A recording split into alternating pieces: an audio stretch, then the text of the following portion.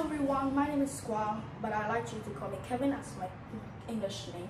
I am 11 years old. I study at Trân Mai Ninh Secondary School in Thanh Hóa City, which is a beautiful place with a lot of helpful and friendly people. Today I want to tell you guys about a charity project I implemented. So, to be honest with you, I have did a charity like this a long time ago. So now I'll tell you about what I did. So, the first charity I did ago, like we saw lanterns. And we used to raise a lot of money. We raised a lot of money so we can buy books and bookshops to give them away to the hospital. So that way, the children there who are sick or in bad condition, break a leg or something, they can read books there. So which makes them more friendly. I trust that the books will be a good friend for these kids. So why did we do this? Why did I do this charity project again? Because I want to help them more. I think that these kids might like the books. I mean, the books we buy and give away is a huge number, but I want to do something more. When I visit the bookshelves aren't really filled up yet, and some of them are like broken down or teared up. So I want to do another charity like this by buy more books. But this time there are two ways of getting books. Unlike last time we just post flyers on Facebook and give them to everyone. This time we also raise money. We also put money together and buy new books. But that is the first way though. The second way is that we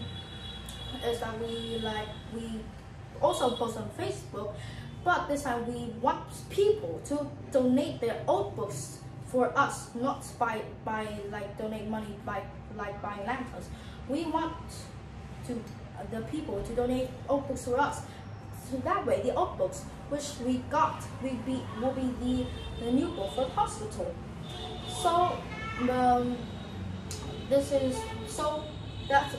and we also got away a lot of books. But not only that, we also did a lot of activities. So in one day, now I'm going to tell you about the project day. That's just called the project day. The first activity that we give gifts to the children who have birthday in June. So we did this project in the 1st of June, which is commonly known as the day for kids. Simply the day for kids. So we want to give presents like food, teddy bears, and toys for the children.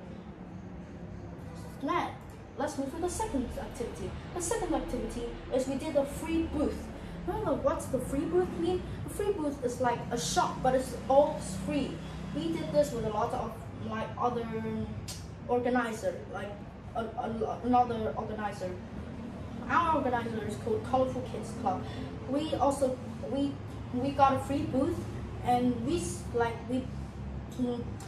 sell sausages. Look there, if you see here, there's a ticket, which is the free booth ticket. So each kid who are patient at the hospital will have one of these tickets, and then they will go to the one by one booth and get ticked by the things list on the ticket, and they will get the thing. So our booth is the sausages, and we just make them fresh and then put them in the bag, so give them to them. That is the second activity. Now move on to the third activity. The third activity is we have to give them a books. So I think that this is a really reasonable activity. I think this is the really help the kids a lot. So we also give toys, Legos and stuff like that. We give them to the owner of the hospital, president or something. And now it's the last activity. We perform a dance in a show called we perform in the dance in the show. I don't know what it's called though. And I think we did pretty well. The audience clapped and cheered. So That is the end of my project. Thank you for listening.